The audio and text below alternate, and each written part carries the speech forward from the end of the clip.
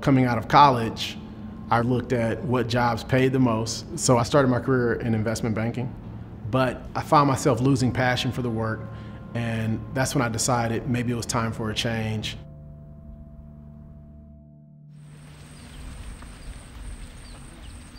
Nigeria has one of the largest inventories of uncultivated farmland on earth. The majority of the poor earn their income on the farm, so I knew that's where I needed to meet them. Farmers don't have the labor they need or the machinery to fully cultivate this land. I started with collaborative consumption and the idea that a tractor is expensive and is necessary to make farmers productive. So if farmers have access to a tractor, that's as good as owning one. This is why I started Hello Tractor. We began developing a low-cost, user-friendly, technology-enabled tractor.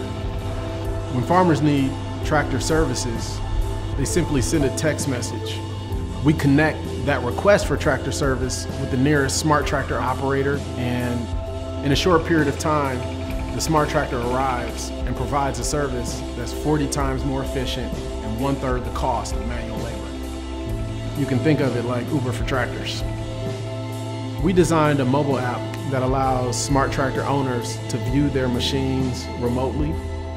They can assign operators to tractors, and they can see a full record of what their smart tractor did in the field. Despite Nigeria being the largest economy in sub-Saharan Africa, rural communities are suffering. Agriculture comes with so many risks and challenges. Technology can fill that gap. Ultimately, we're creating a model that can scale and sustain itself and reach, in my estimation, the entire continent.